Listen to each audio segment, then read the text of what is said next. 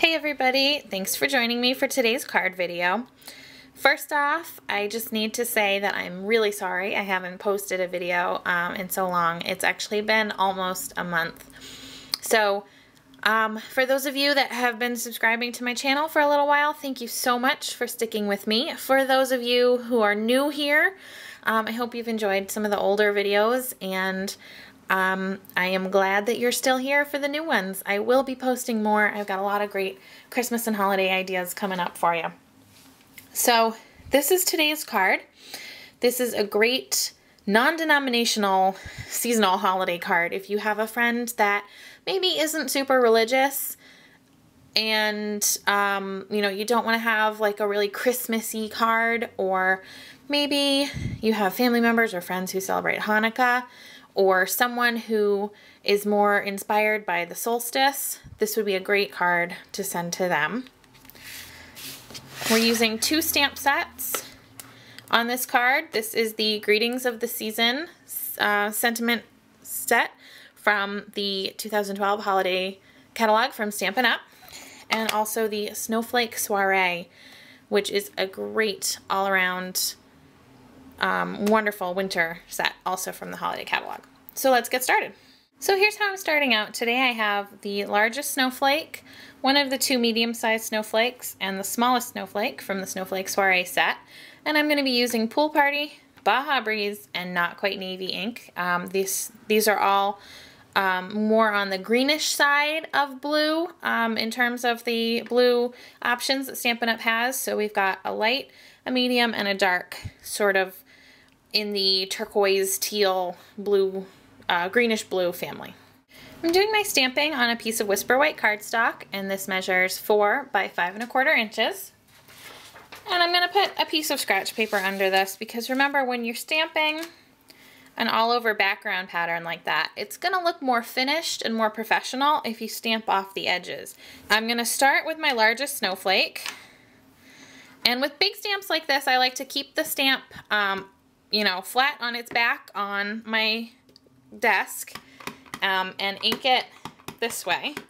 I find I can get better coverage, and I can just move the stamp around, or move the ink around over the top of the stamp. And I'm going to stamp this a couple of times. I'm just stamping pretty randomly. I'm not really putting a lot of thought into how I'm stamping this.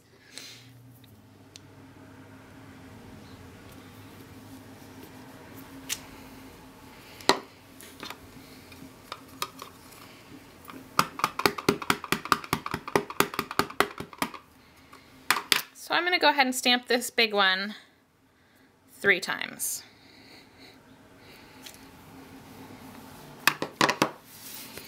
Now I'm going to move on to my medium-sized snowflake, and I'm going to use my Baja Breeze ink, and I'm going to fill in some of the larger gaps with my medium-sized snowflake.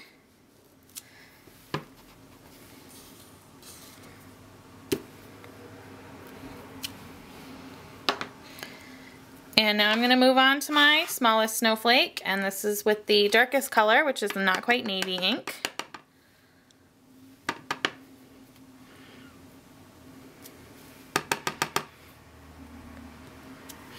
And I am choosing not to, if I can help it, not to let my snowflakes overlap. Although if you want them to, that certainly would look beautiful as well. That's just not really the look that I wanted for this card.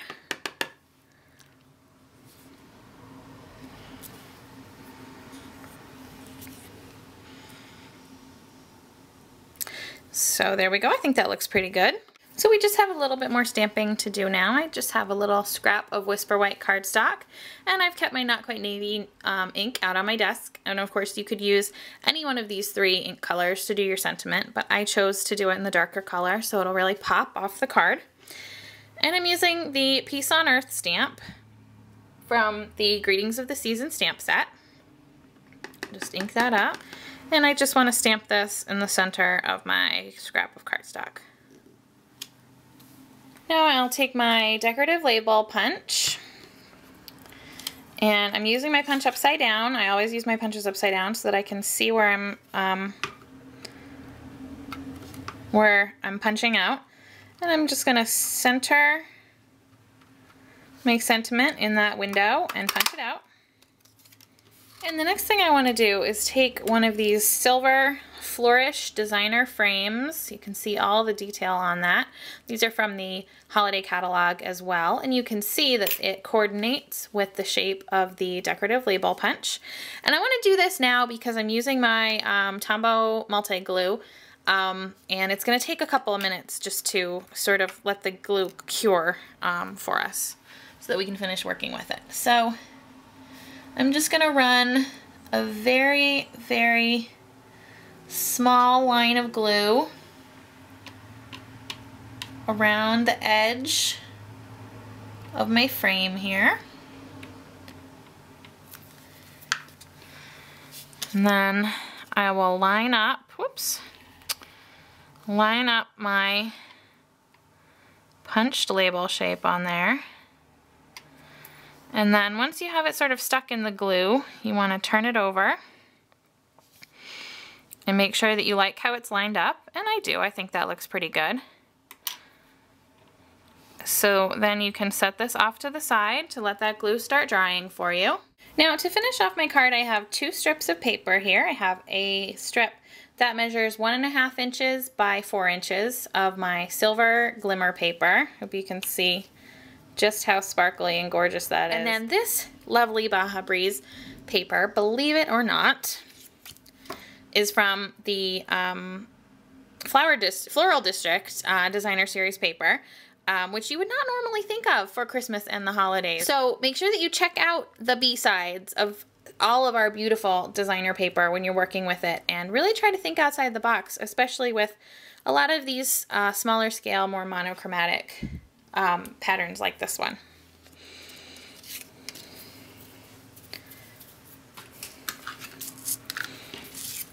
So I'm gonna go ahead and adhere my designer paper, not quite in the middle, it's a little bit, let's see, do I like it better over here? I'm trying to figure out where I like it better. Because it covers up that blue snowflake right there. Well, that's okay because my sentiment is that darker blue. So this is sort of, I would say, a little bit below center, maybe the bottom third of the card.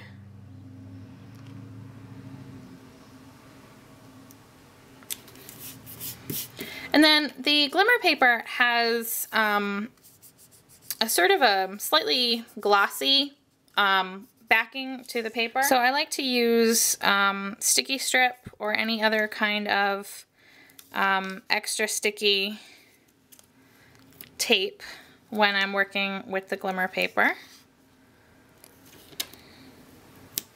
So we'll just put a little bit of tape on there, and then I can peel off the back. Okay. And I'm just going to line that up, leaving an equal border on the top and the bottom of the designer paper.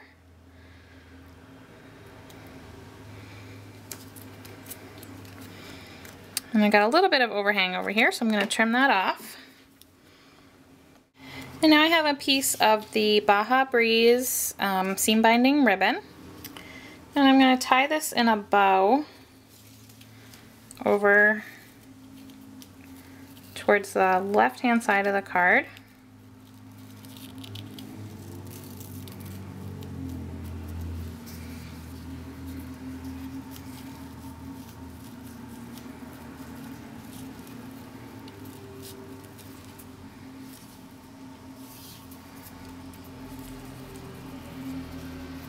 Okay, and then once I have my bow the way I like it, I'm going to bring back our sentiment in the frame, and the glue is still a little bit wet, but that's okay.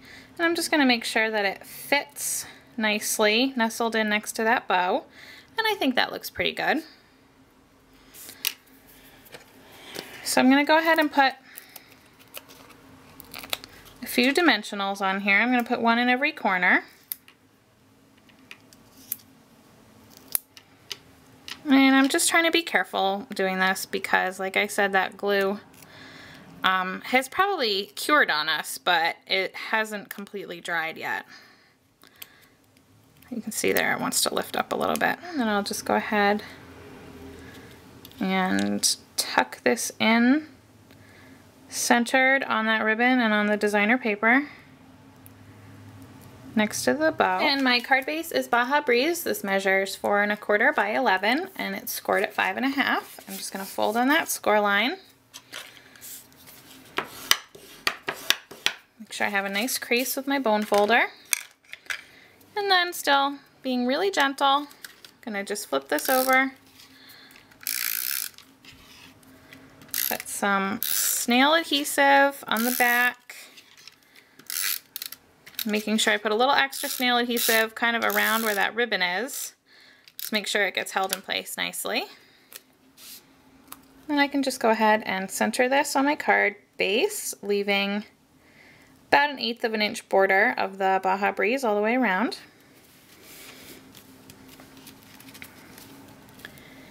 And there we have our finished card.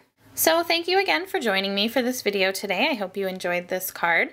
If you have any questions, please feel free to let me know. And remember, you can always shop all the Stampin' Up!